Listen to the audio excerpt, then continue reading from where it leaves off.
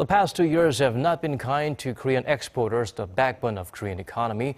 And with a slew of uncertainties ahead, including the possibility of greater trade protectionism from the U.S., there could be more battles ahead. For more on what exporters should brace for, let's turn to our Kim Min-ji.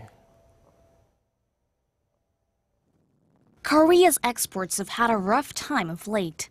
For the first time in 58 years, outbound shipments fell for 2 years in a row, mainly due to weak global demand, but also strikes in the nation's auto industry and the termination of Samsung's Note 7 phablet. But looking at the monthly breakdown, exports have made a turnaround since November, the first time in over 2 years they've posted positive growth for 2 straight months. And that trend has continued into January, with exports jumping nearly 38% on year in the first 10 days of the month. Although it's partly due to more working days and exports being so low a year ago, most analysts are cautiously optimistic.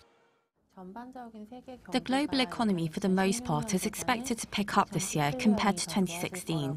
Global oil prices are gradually rising, and export unit prices are improving. Foreign exchange conditions are also giving Korea better price competitiveness.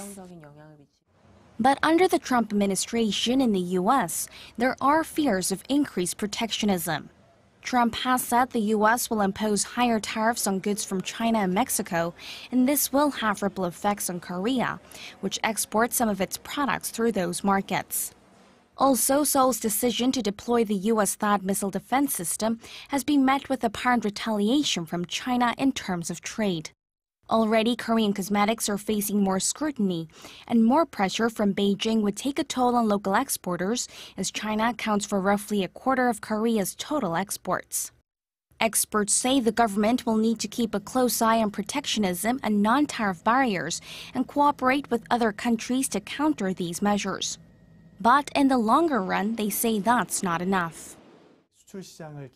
Companies need to step up investment to come up with new, innovative products to export, as well as take advantage of niche markets.